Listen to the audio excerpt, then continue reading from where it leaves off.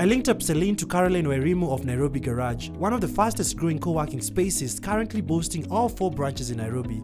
Caroline, who's the general manager of Nairobi Garage, boasts of a bachelor's in science in entrepreneurship studies. Hi Carol, it's very nice to meet you. Nice to meet you too. My name is Celine. I'm the founder of Workify, and I'm here to ask you some questions because I'm really interested in Nairobi Garage. First of all, I am interested in how are you inspired to start Nairobi Garage? So we started Nairobi Garage back in 2014. Before 2014, we had a company called 88 miles per hour. It came in to invest in tech-based startups. So we had selected some of the best startups then who are definitely using digital transformation to come up with different app softwares to resolve issues. And they came up with very interesting business models. So that round ended in 2014, but then we still had a whole floor to ourselves. A number of startups who now had a client or two, and their cash flow was good enough to start subscribing. So we decided we just can't let go of a floor. We have our startup, we still need to continue working. We had a floor to ourselves. They were happy with the services we were providing. Ideally, the floor was already furnished, it was serviced. There was internet, they didn't want to go back home, neither did they want to go to traditional offices. And we created a membership where they could subscribe to, and that is how we came up with the co-working. So that is ideally what inspired us, and we thought if we have a number of startups interested in this model, why not concentrate into this? So that led to us concentrating on the co-working model. The startups started paying a subscription fee, and they started referring us to other individuals. I find it interesting that people who rent a desk at a co-working concept or an office, they are not only interested in renting the desk or the office, but just because it's cost effective or time effective, but also because they really are interested in the community around it. And I think Nairobi Garage is a good example of building a community. As you were just saying, it's built quite natural, I think, but were there any other things that you stimulate the community? Or I would say Nairobi Garage is well known for providing value. So that is our key ingredient, is making the co-working concept very successful. The office space would accommodate your needs, office solutions, but then when you come in, we create value so that your business can scale faster than you would have done it alone. How we do that is ensuring building platforms where members are able to network amongst themselves, and not only amongst themselves, but we also bring in industry players in the office to meet startups and other companies, so that then we see a lot of synergies happening. We've attracted fund managers. I would say an example is AIC. They fund health sectors, and then we have a startup, they're called Zelfa Health. They build systems and softwares to ease the front end and the back end of health sector. So AIC invested in Zelfa Health. If Zelfa Health was not in Nairobi Garage, then chances were they wouldn't either have met AIC, or their chances would have been limited. So our key ingredient is value addition. So if members are able to network amongst themselves, we call it a marketplace. You could get your next supplier, your next partner, your next investor within the space. You is also able to network with like-minded individuals and see what they are applying in their businesses to make it successful. And would you say all the events and the experts that you invite to help the startup scale, is it all based on the tech industry, or is it open for everyone?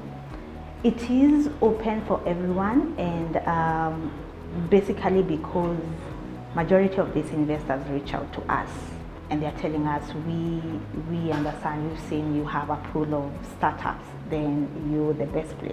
You must be the right people who can direct us to the right individuals. So when they come to us and then we know which companies, we've already done our checking, we know what they are looking for. So we are able to connect them with those particular investors.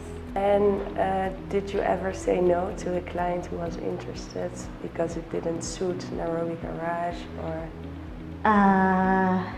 Yes, and a bit of no. Yes, because we, based on our business model, we are only able to attract companies who, if you're retailing a product, if you're using this as a store, unfortunately we are not able to host your company. However, we've managed to get companies who are manufacturers and they trade in certain products, but then they only bring a section or rather a department of their companies with us. We've had the likes of LC Waikiki, so their head office used, they used to be in our office. We've had the likes of Carlsberg. Their head office was also in Nairobi Garage. And then for their products, then they have stores and warehouses elsewhere. So, however, if you're starting up and ideally everything, you do not have such a department where you can separate and say this department doesn't need to be in the stores or warehouses, then at that point we say, no, not now. Maybe in the future we'll see how we can accommodate them. But if you have products, they are not possible for sure. No. Yeah. So you mentioned you had big business people here for events, like the founder of Linton's Beauty. I can imagine at the start it wasn't that easy to approach people like that. So was it a challenge for you to host the events and find the right people, or did you have a big network already and was it easy for you? When we were starting, I would say it was a bit of a challenge, but then I would say referral came into handy. When members started using our space, they were happy with the service provision and they were calling in other individuals who would like to work from our space.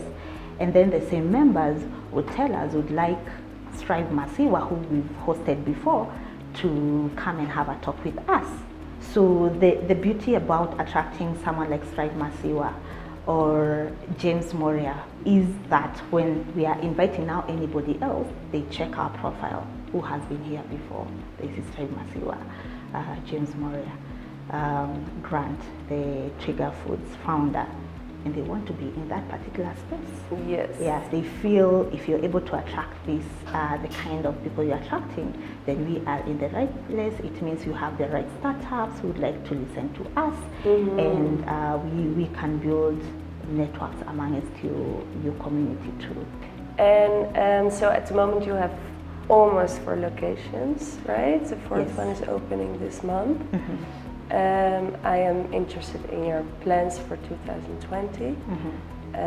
Will you grow within Nairobi or maybe other cities in Africa? Yeah, our plan was to open a space every 2 years, but then the demand was high and we had to scale faster than 2 years. So hence how we've seen our location in Karen, which was our third location, that opened up last year in Feb, and then before that ended, we opened up Spring Valley, the promenade. So that is our 4th location, and we are hoping before the end. We feel Nairobi, the market is still ripe. It's yet to be tapped. So we will be opening another location before the end of this year, and hopefully 2 more, and move to other counties, and eventually we are looking at East Africa and Africa. Wow. Yeah. Good. Thank you. Okay, well, very interesting. Thank you very much, Carol, for meeting me today. Thank you so much. And I'm very interested in staying up to date about Nairobi Garage. Yeah, sure. Thank you too. It was very interesting to do this conversation with you.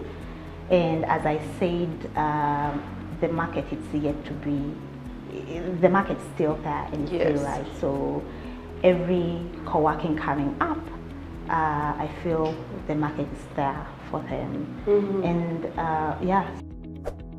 So I've learned a lot from Carol today. First of all, that Nairobi is booming and it has enough space for competitors. I think it's very interesting to have co-working concepts in Nairobi, especially in different fields. Tech is of course a big industry here, and I've learned from Carol that it will grow actually, so we don't have to worry and we can learn from each other instead of being competitors. Here are events to look out for. On February 28th, there's an After 5 event for creatives at Meta Nairobi from 6 p.m. to 8 p.m. On February 29th, there's a digital skills training happening at the American Spaces from 9 a.m. to 1 p.m. On March 6th, there's a Women in Leadership Awards happening at the Intercontinental Hotel from 7 p.m. to 10 p.m. hosted by Enaki Africa. If you like your event mentioned or the business coach to be a part of your event, feel free to reach us on our social media handles. Thank you so much for having watched the show. Hope you've learned a thing or two from the conversation I've had on the show. And if you're an entrepreneur out there and you'd like to be a part of the show, remember you can always reach out to us on our social media platforms which are running below the screen at KTN Home across all social platforms: Facebook, Instagram, Twitter, as well as at Ian Dennis Network. Remember each and every Wednesday to grab a copy of The Standard, to read the Hustle magazine where I usually write the Business Coach column, and also check out the Business Coach website, that's businesscoach.co.ke, to learn more about business and entrepreneurship. I know you're always used to seeing me in suspenders and suits, but today I've actually changed a bit because my designer told me so. So all this particular shebang is courtesy of Ashok Sani. My name is Ian Dennis and this has been The Business Coach, where you help entrepreneurs better their businesses.